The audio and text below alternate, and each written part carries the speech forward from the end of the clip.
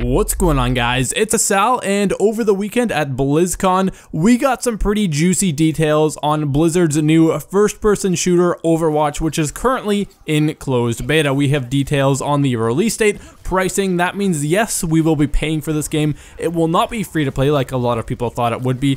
We're talking about launch content as well as the 3 different editions of the game that will be available. It's worthwhile to note that Overwatch will be available on the consoles. Previously, it was thought to be only on PC, but the game will indeed ship on the Xbox One, the PS4, and of course the PC. Now this is great news, I think, as wider availability is very welcome. Now the launch date of Overwatch is set for spring of 2016. More specifically, it will be released on or before June 21st, 2016. Personally, I feel like it will be closer to June 21st than before June 21st, just because Blizzard generally tends to push back their games so they're as polished as they possibly can be, which is not a bad thing in any way. Now the game is currently in closed beta. Invites are going out as we speak, and more are being sent out all the time, and coming up in the future we will be having closed beta weekends where they will be inviting more people than usual to play for a specific weekend and test out the game. Now there is no word currently of an open beta for the game, but personally I have my fingers crossed for both an invite to the beta as well as an open beta coming up sometime soon. Regarding the pricing of the game, I feel like there is some confusion, so I'd like to clarify very briefly. Now there will be 3 editions available for Overwatch. We have the standard edition, which is only on the PC.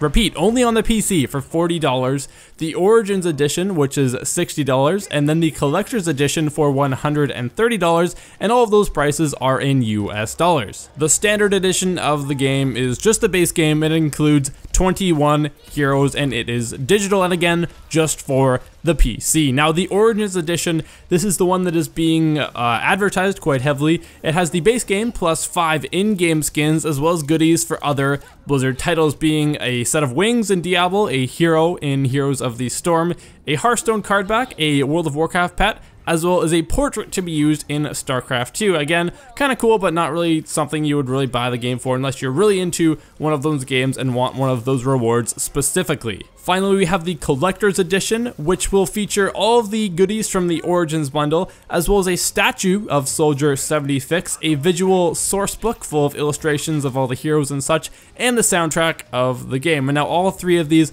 are available for pre-order on Blizzard's website, but I'm not sure we should be pre-ordering this game quite yet, and I'm going to tell you why. The reason I say that is because we don't know how future content will yet be worked into the game. We know that we will not be having a hero store, i.e. microtransactions, in the game at launch, courtesy of an interview with a Blizzard employee. Now, keywords there are at launch. There could be one later on, we don't really know. Will we be buying expansion packs with maps and heroes bundled together? Will we have a store for skins? Will there be no DLC at all? Again, a Blizzard employee also said in an interview that for now we don't have plans for more heroes, but again they also said things could change, so answers have been very vague here. So I feel like pre-ordering the game is something that people should maybe hold off on potentially until we have a better idea of how future DLC will be worked into the game, or if there even is future DLC. But moving away from the free-to-play model, I really hope that they don't add a hero store or any kind of microtransactions, because I believe $40 to $60 for the game is already enough as it is without further payments. Now with my little rant aside, I'll stop being a negative Nelly. The game does look incredibly fresh. It looks to possess a level of polish